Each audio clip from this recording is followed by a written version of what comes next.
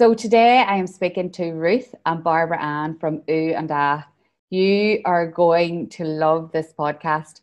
The girls talk about how their business has evolved, and it really has, from starting off at trade shows and farmers markets and stalls of Victoria Square. They are now taking the internet by storm with their products. They talk about how their business has evolved and how COVID has given them the time, the pandemic really and shutdown has given them the time to evaluate their business and see how they can grow and embrace a marketing strategy that they never really had embraced before in their business. And since they've done that, their business has grown to new heights.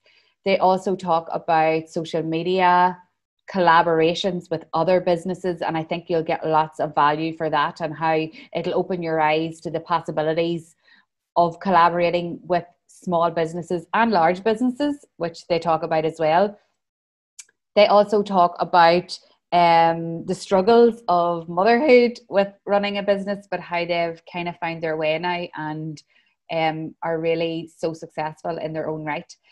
They don't give themselves enough credit. I try to give them credit in the podcast for everything that they do because I think that they're amazing, and I think you will too. You're going to learn so much, and I can't wait for you to listen. The Dig Podcast is a podcast that focuses on business life and all things social media.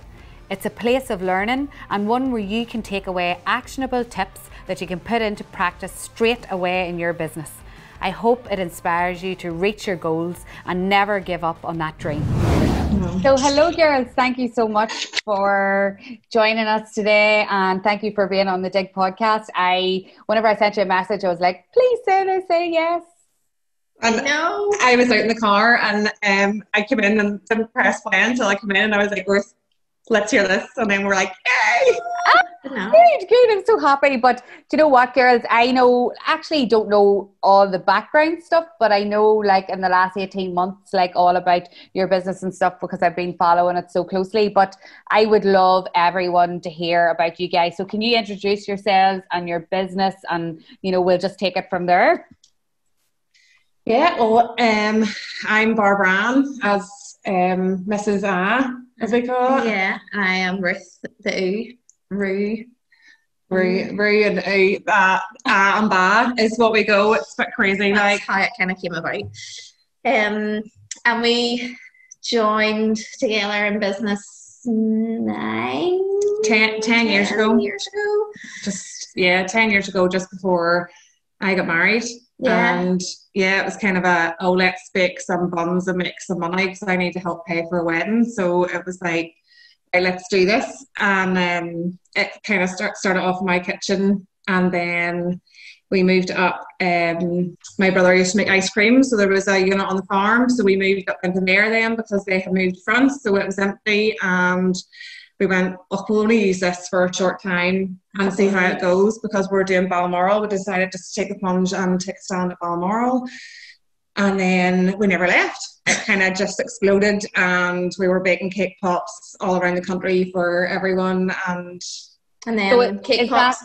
Is that where it started? Cake pops? So the wee sticks with the cake? Balls of cake on a stick. So we did those. The farmyard animals were a winner all the time, so did those cupcakes, and then sure, you wouldn't try making us a birthday cake, so we were like, we'll try that. So then started doing cakes, and then it was, you'll do me a wedding cake, and then okay, we'll try a wedding cake, and then not one of us trained in decorating or baking. I am environmental health degree, and Ruth is business. Yeah. And it was kind of complete winging it. So what was the business called then? Little Treats N.I. is what we were known as. And when you say none of you had trained, so how the hell did you learn? Just did it. We just kind of thought, this is it, and we can do that. Sure, it's fine. Look at a picture and recreate it. So honestly, it's complete. We talk about we wing things half time, but we honestly do, and thankfully it's paid off. Yeah. And we do. There's an element of I'd love to bake. I used to bake with my grandma years and years ago. So baking is there. It's all the kind of gist of it, and what works and what doesn't, and that kind of thing. So I think it's in the blood, and you have to be creative. We're both quite creative and know what we want and what looks good. So I think that's half the battle when you kind of start. So that's where we were at. We did that for 4 or 5 years maybe. And then there was a shift. Farmers markets used to be like amazing. We had stalls in Victoria Square and Belfast, St George's, all the big agricultural shows. We were there with bells on, bigger stand every year. We just kept growing and growing. But it became saturated. Yeah. Everybody was doing it. So saturated, and it wasn't a novelty for people to go to a farmer's market anymore, or to see stalls at Victoria Square. Or it was a bit, oh, there's that stall again, or things like that. So the market shift changed, and so did we, essentially, because obviously I was 5 years married at that point, and we were working 7 days a week. We were both doing our jobs still, and it wasn't sustainable, you know, as well as there was waste. There was, waste. If you went to a market, you had to eat all this fresh stuff. So we hated the waste aspect of it. So you used to get fed to the cows. The waste, all the cake went to the cows. Can cows eat cake? Oh, they love it. Yeah, love it. Love it. So then that's when we kind of got our heads together and said, this isn't what we want to do, essentially 7 days a week. We were, wanting to have kids. You couldn't do it 7 days a week, taking them to markets, freezing cold or things like that. So very labour intensive for all you were getting back. And, if you were doing one cake, one person could produce, say, two birthday cakes at a push a day. So scalability was just not there. One person can only put out so much in a day, and we just thought this is not going to get us anywhere. This is not going to make not big amounts of money, but there's no future for our families in this. So we decided, we need to come up with something else that's baked but different to kind of, and not on the market yet, that kind of way. It was kind of like trying to, yes, there's lots of things different on the market, but it was trying to find a product that wasn't on the market anywhere and that we could produce and make. So that's where Ooh and Aah came from. We had a product. We had the cookie. Ruth was in America, and they have cookie cards, but they're huge. There's Millies do them. They're 12-inch, but we then thought, let's do a letterbox. That's how you want to get something through the letterbox, a card that you can eat, and it's different and it's not on the market, and we can adapt it for what we can. So we had the product, then we needed the packaging to make sure it got there in one piece, and then we needed the brand. So that's where Ooh and Aah then came from. So we had the product, the packaging, and then the brand, probably more than anything. Yeah. And what year was that? That was 2015. Okay, and then how did things progress with, how did people respond to the cookie through the letterbox? It was a slow burner because we didn't put an awful lot of marketing behind it. We got the first batch of boxes made and delivered, and then Barbara-Anne had triplets. Ah! So that kind of made... What were you thinking? A curveball in the whole... the progression, the speed we wanted to grow, it just kind of went plateaued a bit, which is what happens when families are involved. There'll be lots of women probably listening thinking, oh, that's me, I had all these plans, and then my family grew maybe unexpectedly or planned. And I think as women, that just happens, and we have to tell us what happened then. Well, we just let it slow burn, and we were basically selling we had our own website, but we didn't push. There was no marketing behind it. There was no nothing. It was just on there, and it was bringing in orders, and we were doing a bit of Facebook, not very much Instagram. And then we got approached by a company in England, Yumbles, which they're a food gifting company. They're primarily food gifting company. So we sold through them, and then we got approached by more and more companies, like Funky Foods. There was Prezi Box, like major gift companies in England. So that's where we were selling from, and we were selling like massive amounts each week through these companies. And we thought, oh, this is amazing, this is great. But we weren't focusing on our own website, which it just sat there and very rarely was looked at, very rarely updated. We just had a website, so in our head that was like the tick box, we've got a website, we're an online company and we've got one, and yes, we're like winning because we were selling product, but none of those sales were coming, well, a very small percentage were coming through our site directly. And how did those companies in England find out about you? Once Yumbles was a biggie, and I think once we got them, the other people saw that we were selling through them, so then approached us. So that's how they kind of found out about us. And it was great. We were busy and the sales were amazing, but it wasn't until lockdown hit when we had to say, right, we're closing all these down because we're closing the business, that it gave us such a step back to really look at it and go, yeah, we're really busy, but look at that percentage we are giving away of our product is unreal, like scarily now when you look at it, that you're going, whoa, we were really busy, but not busy fools, but you're just going, like, that was the scary amount that we were giving away. And is that side of things now not what you do anymore? No, everything 100% is through our website. So, and we have, like, we didn't have a marketing plan before because for us, it was only the two of us, plus we had whenever I fell pregnant, and we took on our first employee, which was Alana, and so then obviously it was the three of us, and I went off and had 3 babies and was back into work in Valentine's. They were born in November. I came back in Valentine's because it was one of our busiest times, and in and out then after that, you know, as you don't get maternity leave whenever you're self-employed. You bring them with you and you lay them on the floor, and they get used to the noise of the mixer and the and the ovens beeping, and it's what you do, and it's a struggle, but it's the end goal is worth it. You know, now that you're the mum guilt, will never leave you where you think what you're doing. I don't think no matter what you do in life, you'll always have the mum guilt that you're not spending that balance there. But for us then, there was no marketing plan at all. As I say, you said it's just us pair and then Alana. So all we were focused on was getting the orders out.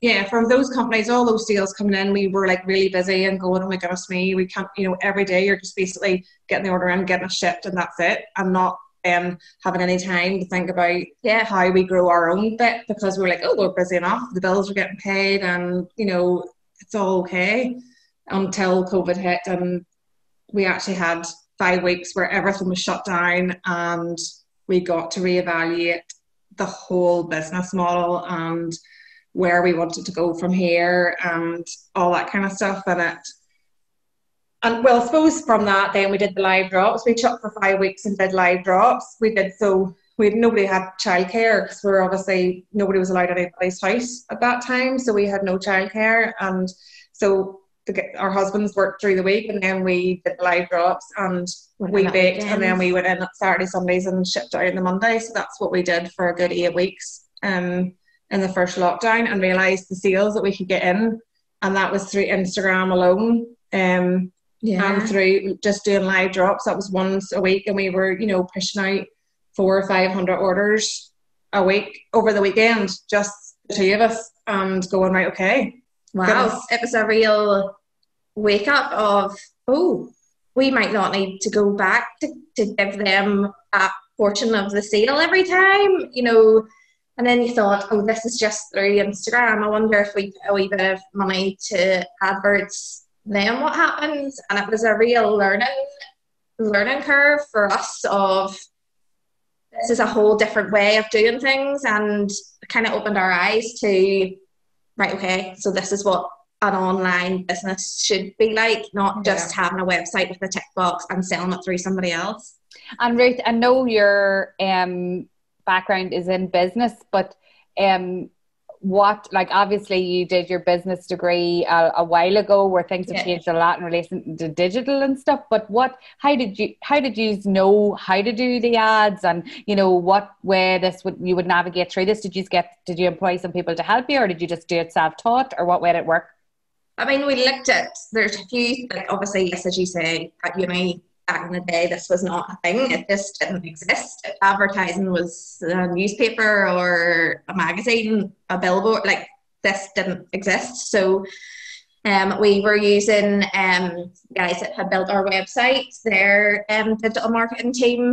They did bits and pieces for us, but all our Instagram content, we do all that ourselves. But for advertising, then we went with Sian at SE3, and she does all that Google stuff, which is a real... Yeah, we have looked at it and we have looked at it again, but you just don't have the time. You know, you can't physically, you're trying to be creative and get new products out there, but you can't then get your head into understanding Google Analytics. You know your target market, you know your gender specific, you know all those things, but then to get the behind the scenes of targeting those markets, all that changes so quickly that you literally need a dedicated person to be doing that, and I don't know anybody in small business that has the time to do that. And we'll link that lady, that business that you've mentioned in the show notes in case anyone, wants to find out more. But did you find it hard to do that mind shift of, I'm going to have to pay someone to do this? Can we afford to pay a person to do this? I know that's what I came up against in my business, and what I hear a lot of the people that I work with say, oh, I couldn't afford to pay someone. Like, did that come into it, or did you say, no, we need to, or... I think we brought it down to price per cookie, what we wanted to spend on price per cookie. So we knew what percentage. I think because we were working with those other companies before, we were giving a massive percentage away already. So anything for us was a bonus. So if we even had to give 50p of a cookie away just for advertising alone, we were already winning because it was coming through our website and we were already getting a higher percentage profit. So I think for us, it was an easier way of knowing we had to give that money out because we were already doing it. On the retail side of things, selling through another market platform, you were already giving that percentage away. So if we could then target that a wee bit better, it wasn't as scary, I don't think. But I totally get, because, so that person's going to charge you a fee, but then they're also going to be spending your money on the ad. So you're getting hit twice, really. They're getting a fee and then you're having to pay Facebook or Google for the actual ad as well. So it is scary for people that are doing no advertising whatsoever, because it's such a trial and error thing. You have to start with a budget and focus it, target it at some people, and it might not work. And you have to be prepared to wait 3 months sometimes and see if that advert works, and then look at it again. And some people aren't in the position to do that, and we were just really lucky at seeing everything that we tried. Well, not everything, there's been some that haven't worked, but we've been pretty lucky that most things haven't flopped. Good. Well, yeah, I know a lot of people would be interested in thinking about that. I suppose, like you said, when you're so busy in your business, you don't have time to learn about Google Analytics, and it's not your expertise. I have always wanted the Dig podcast to be a place of learning and a place of inspiration, but I've also wanted it to be a place where businesses can gain exposure. That's why I'm so excited to open up the Dig podcast to businesses and allow them to pitch their business to you. Here at Moira Cosmetic Dental, our team are dedicated in providing our patients the highest standards of modern, preventative and minimally invasive clinical care while ensuring the best possible customer service experience. We desire to build relationships with our patients in a relaxing environment so that our patients have a positive experience while visiting the dentist and feel confident and safe while in our care, having had the opportunity to build a trusting relationship with our team. We particularly want nervous and phobic patients to be able to take control of their own oral health. We do this by providing a wide range of advanced treatments, investing in the state-of-the-art technology and training necessary to deliver life-changing treatments, such as dental implants, IV sedation for nervous patients, adult orthodontics including Invisalign, and cosmetic treatments such as bonding. All of our team are upskilled with additional qualifications, training and skills to further enhance the services we provide and the patient's overall experience. As part of our desire for all our patients to benefit from preventative care, we put a lot of emphasis on our hygiene services and are so proud to have a full-time, dedicated hygienist looking after our patients' gum health. We have created a homely environment to put our patients and visitors at ease, while backstage our clinical areas and clinical team are working tirelessly to maintain the highest standards of cross-infection control and sterilisation. Our dedicated treatment coordinators are a friendly and personal point of contact to help all our new and existing patients through the treatment process. If you would like to find out about cosmetic treatment or joining us as a patient, or you simply want to follow for some interiors content and oral health advice, you will find us on Instagram and Facebook. Just search Moyer Cosmetic Dental and look for the yellow door. And marketing wise then, I had written down here that I wanted to talk to you about marketing, because yous are, in my opinion, the gold standard of how to market a product. Like I watch in amazement. I'm like, how do you just obviously you know your product so well and your audience so well, but like what type of marketing strategy do you have? So I know you're big on social content, but is there other elements to your marketing strategy as well? We have I suppose we've got our seasons. We work very seasonal with our stuff as well. We've got our big seasons we work towards, and before we were always pulling together something a week before that season happens. So I suppose now we do have a 3-month plan, marketing plan. Sometimes it goes by the wayside if you're too busy, but you do have planned in who you've got. You know, we have your collaborations we work with. We try and do at least something once a month. We're doing a couple this month, but you try and space them out because they're hard enough to come by and they have to be relatable to your product. So it's kind of like, and again, your season, we do your seasons, we work towards each of those there, and then the in-betweeners, you're doing your collaborations, you're doing your influencer marketing, you're all doing just creating content. But I also think like it's really hard to know what to come across on your social media as well. You're scared of like becoming too personal on your Instagram because it's a business page, but at the same time as people want to see that personal, so it's kind of like trying to find that happy medium too, kind of thing. Yeah. Well, I think you definitely have that, but just to give you an example of the way I see your marketing strategy being so successful. So last week I was so busy on social, or maybe it was the week before, so busy in work that I wasn't on social media much, so I didn't see anything from Ooh and Aah Cookies. But I got the dirty fries email, and that made me go, oh, what are they at now? Dirty fries, what's this? And then I went on to Instagram and seen all about it. So like to me, sometimes people don't see the value in the email marketing, and that's when it hit me as well. Honestly, this is true story. I was like, dirty fries, like they do cookies, what's dirty fries? And then I went on and seen where it was all taken off about the dirty fries, and you know, it reinforced to me too how important the email marketing is. And I see it coming through Cookie Monster and all the different strap lines you use and all on email marketing. So is that something that's planned out in advance, or what way do you do that?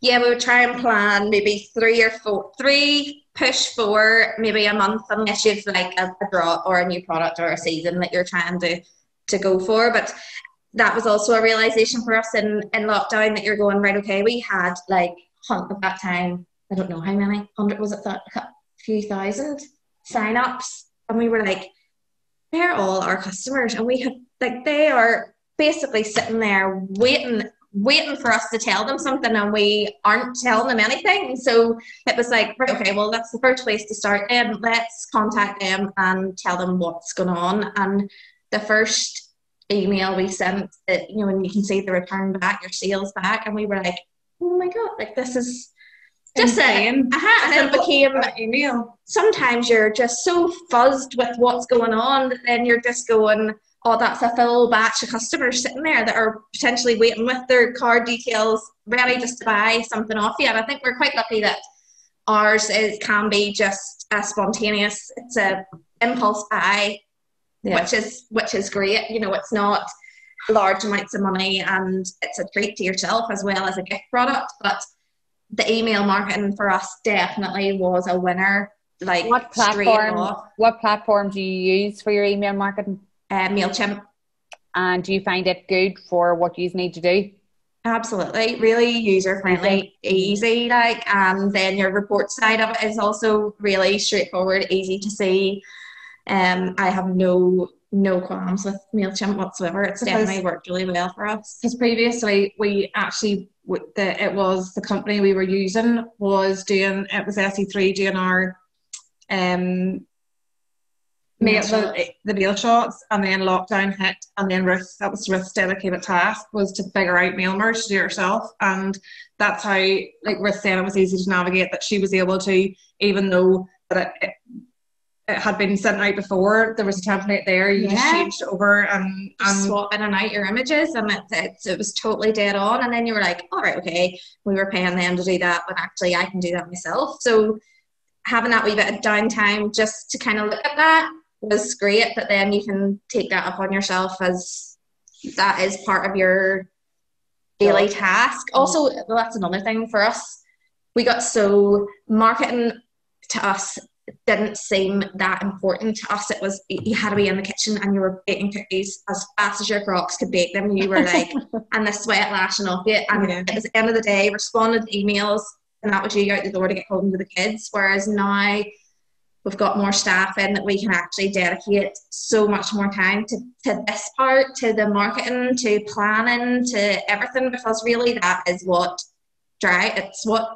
where the future is. It's where you're driving it to, instead of just constantly treading water every single day. And having the content, we were just taking really rash pictures, just really quickly, just grab this cookie and take a picture of it, rather than actually setting time aside to go, right, let's set this scene up and take good pictures, because the picture sells the product. And if you just have a out of shot like picture of a cookie, it's not going to sell as well. And as well, the other one, we had the name you were saying about strapline, the dirty fries, the name sells stuff as well, and that's what we found, that making it more like go, oh, what is that? It's like going, you need to, like, it's getting creative, not even with the product, with the name, because that then just goes, oh, I want to find out what this is all about. So it's kind of like, give me that, I need to get a piece of that. So it's kind of like everything, every aspect of it's really important to just keep it all together, and the product matches the strapline, and the whole marketing and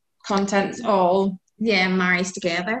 You girls are so good at it. Like, I don't know if you give yourselves enough credit, but like it is all, you can see it all come together in a big circle before the product actually goes out. And like, so you talked about photography there, loads and loads of businesses struggle with this, and I get it. It's so flipping hard. Like, a flat product like yours as well. How tell us a few wee tips about how to... That's her department. Right, tell us. I just hold the light, and she's like, oh. Okay, so you're the light holder, so someone has to... And the hand model, I'm the hand model, all the hands are mine. I've got granny hands, so it's never my hand in it. But no, I think if you know your own product, you know what light you want to get behind it, but we've a light box that we can set the stuff in, so the lighting's exactly the same every single time. Now, sometimes the sunlight's amazing, but I do think lighting is key, to have really good lighting behind a product to show off its full potential. And would you be able to give me the link for that light box, and I could put it in the show notes, because everybody would be like, how do I get it? Yeah, it's just to be Amazon boy. Yeah, it was just Amazon. Like, cause we've got big lights, we've got ring lights, we have all kind of, you get all, we've got all this stuff, and you're like going, we've got no space to put it. But I do definitely just think there's props. We used to use a lot of props, but now we don't, because with our branding, and we'll be on that. But ours is all about colour. It's all about bright colours and fun, and making it as appealing and like mouth-watering. For us, it has to look like you just want to lick your screen. But everything's done on phone. There's no fancy expensive cameras. It's all done on our phones, all the images. Yeah. And so it's not, don't be like, wouldn't want people to be rushing out and buying like hundreds and thousands of pounds worth of cameras, because that's definitely not needed. The light box combats the shadow issue that really got me. I couldn't cope with trying to get the right shadow. The light box is really good for that. Amazing, like, and say props as well. Props are good for some things, but then it takes away from your product sometimes as well. So it's kind of like, if you have loads of props in there, your product's nearly lost. Yeah. So it's kind of having that balance. Sometimes it's nice to have a rolling pin and a whisk with just a flat product, so you're kind of getting a bit more 3D on it. But at the same time, it's just something as nice as just a picture of the product on its own, a simple on a colourful black background. If that suits your brand, it's all about sometimes simple as nice as well as adding the props. I think I'm just giving it the time that it deserves. You know, as we were saying, we used to just, you know, hold a cookie and take a picture, and it's like nothing. You may as well have taken a photo of I don't know what. It just didn't do anything. Give it the time it deserved, and take 10 of the same thing and edit every one. There will be a difference in each one, and just kind of give it that time and try different things, and don't be scared to try it. But like when we first launched the website, we got a photographer in and paid him all this money to take photos and to take the background away, and now you're like, you can do that in 2 seconds. Yeah, now you pay Canva like something like £20 a year, and you can take the background away yourself and add in your own, you know, like we've added in our own things as well. So there's Photoshop. Photoshop is really difficult for me to navigate, but Canva, I can take a picture of a cookie, take the background away, and then add our colours in the background if need be, if the light's not great that day, or it's been a really quick picture because it's been a really funny cookie, or it's been a really just crazy day that you haven't had the time to set it up, but you want to take the picture, that you go onto Canva, upload it on, and everything is the same, so everything is consistent. It's always making sure that it's consistent too.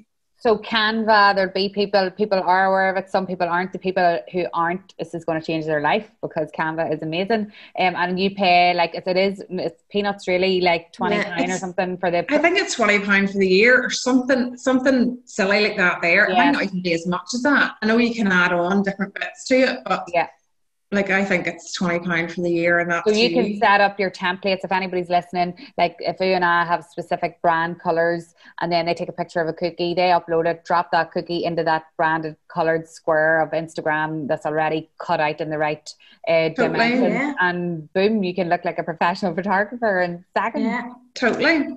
It's and it is really easy to use. Like I could do it quickly. Like we decided to do a drop at lunchtime, and I just took a picture and took the background and put some writing on it, and it was done within. And I said, right, get that ready to go on there. It's good to go. And yes, it's obviously practice. I could do it quicker than probably Ruth could, because I do it most of the time. But at the same time, it is easy to navigate. And don't get me wrong, isn't it mad? This is part of life, that part of business life now. Like there will be businesses listening who are still, you know, not embracing this, and I get it, because it is a minefield. Like you just wanted to sell cookies, right? But now you're like marketers and, you know, content creators, but it's kind of what it takes, isn't it? Absolutely. It really is. It's not like we were always about, oh, you just want to sell your cookies and that's it. But it is a full package. You have to get to know, and it doesn't have to be massive, or it doesn't have to be a massive spend. You can do it like on your phone. Like we do it all on our phone, like using the Canva app. Yes, we do stuff with, you know, Sian from SE3 does a few bits for us, and whatever we don't have time, or it goes beyond my expertise of Canva or patience. But it's, you know, it's not a big massive time investment, and most of it's done at night time whenever the kids are in bed or they're in the bath and you're doing something quickly, and it's like telling just juggle it all. And girls, so Ooh and Aah Cookies then, that all happened during lockdown. We got to reevaluate and kind of change your business model as such in that way. And now Ooh and Aah Cookies looks different than it looked during lockdown. And like I ordered lockdown, like it seems, even though we're still kind of just coming out of it, it seems like that was another, I don't know. It's weird feeling. But because I remember Ooh and Aah Cookies, and I ordered the cookie and it came, my boys were like psyched, and it came, and it was so exciting getting everything you wanted it to be as a brand. It was for us, but now it's even. So tell me what happened then with how it looks now compared to when I ordered it like 18 months ago. As we've said, we had a product that we knew we needed to get to customers, so we designed the box, trial and error with that, so that it got to the customer in one piece. And then the craft brown box was all the rage.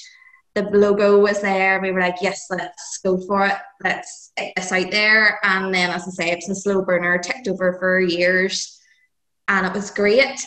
And then just kind of end of last year, we were like looking at Instagram. You get lost you lose your way sometimes on Instagram, and Barbara-Anne's really OCD about the grid and how it looks, and everything has to be, and then if it goes off track, she loses her mind a wee bit. And it's like, we just found that there was no clear, the brand had kind of lost its way, and it didn't represent what the business now was.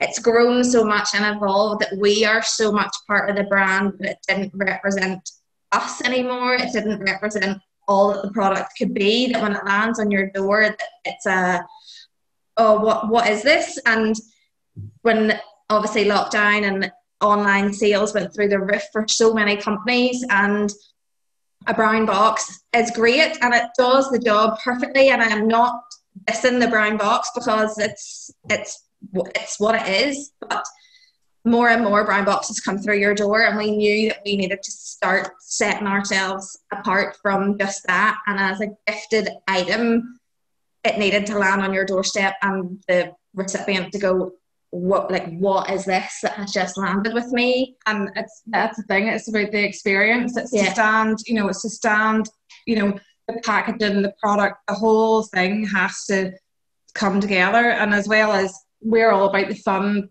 personality, bright, colourful. It's making smiles. It's all about. So then the brand didn't really match at that time. And if you look at even like Moonpig, their packaging is lovely bright pink. Zara's moved to bright pink stuff. Like Never Fully Dressed, they've got the boobs on their packaging.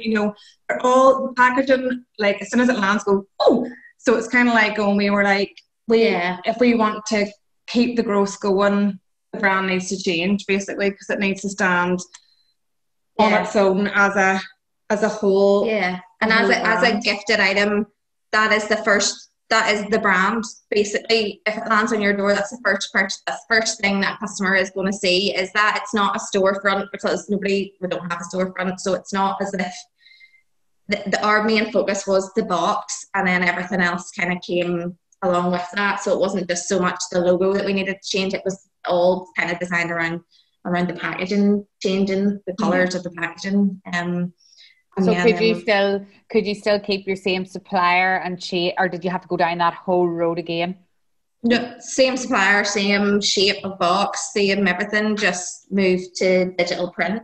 Yeah, it's different factory but same company. So yeah. And obviously a lot of money is spent on your packaging, and sometimes people are reluctant. I know from my history in retail as well, they're reluctant to spend the money on the packaging, but you have just highlighted and even to me, like, reinforced it to me too, how flipping important that is really.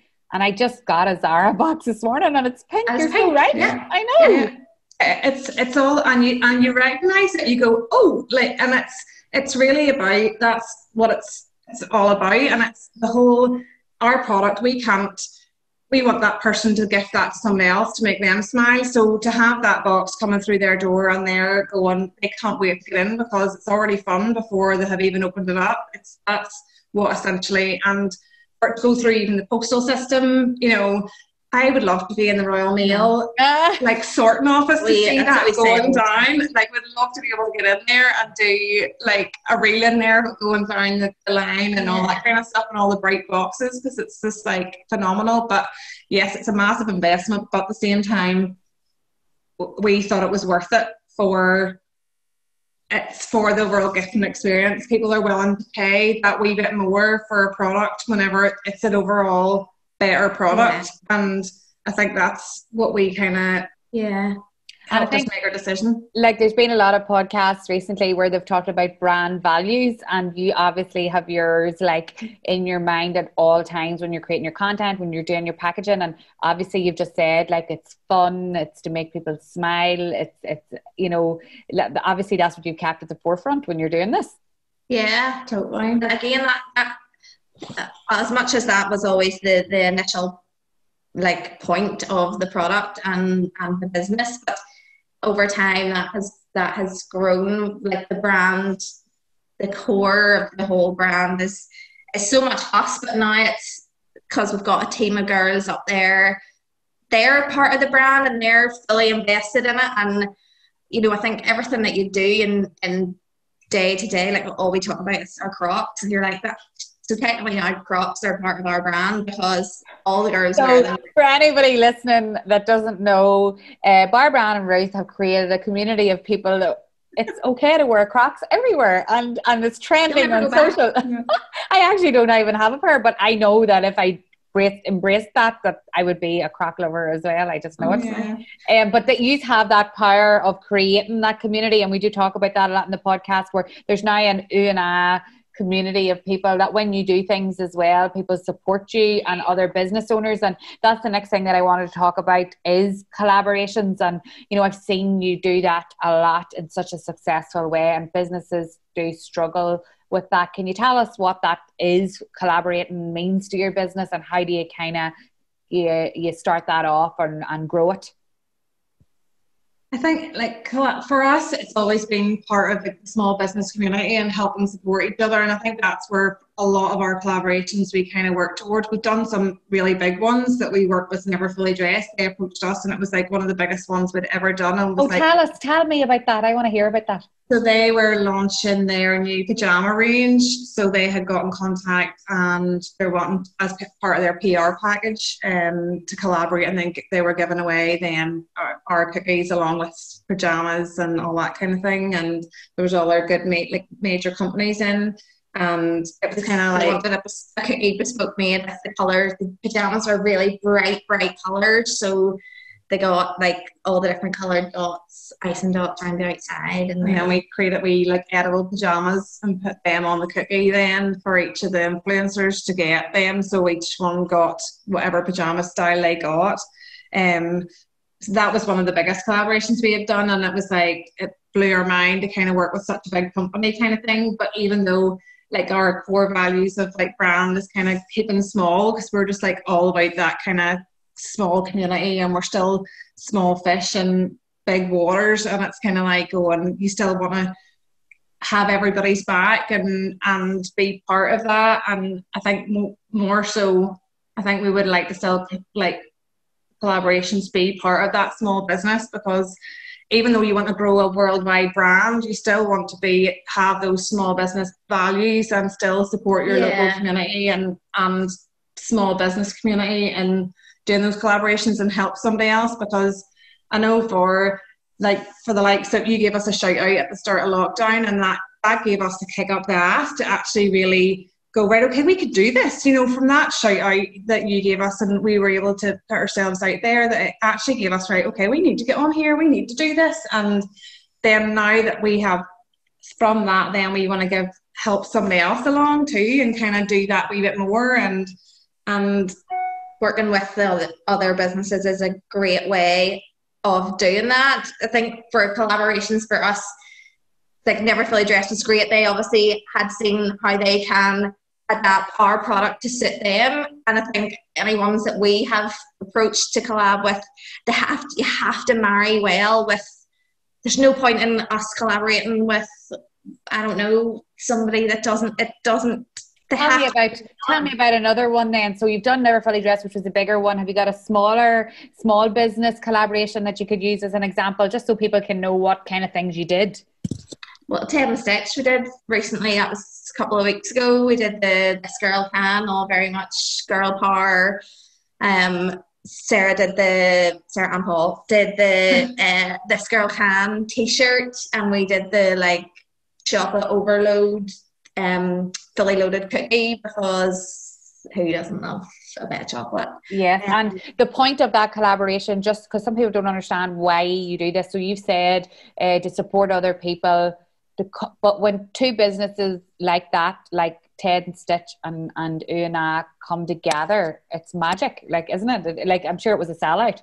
Yeah. Totally. And it's two audiences. Yes, Ted and Stitch, we're both from Northern Ireland. We're both in relatively kind of younger. Our followers are probably quite the same. You're not going to get massive followers from it, but at the same time they are possibly different followers, and it's a different audience that you're going to, and it's a sale that is out of your normal daily sales, and it's kind of, as well as then you're marketing yourselves to other smaller businesses that you could potentially work with, that they're going, well, I think I could drop them a line and we could do this, or, you know, you can adapt and look at, you know, for other people can open their eyes and go, well, if they did that, well, I can do that. Yeah. You know, and if businesses are listening, like you said, it doesn't have to be about big following. It just can be about something positive happening that actually shines a light on both your business. And so people shouldn't feel like they can't reach it. Like, all you can say is, actually, that's not right for us right now. But if you're listening and you think of a business in your head and you think we coid do something really cool together, I always say, just flip and ask them. Just send them a message.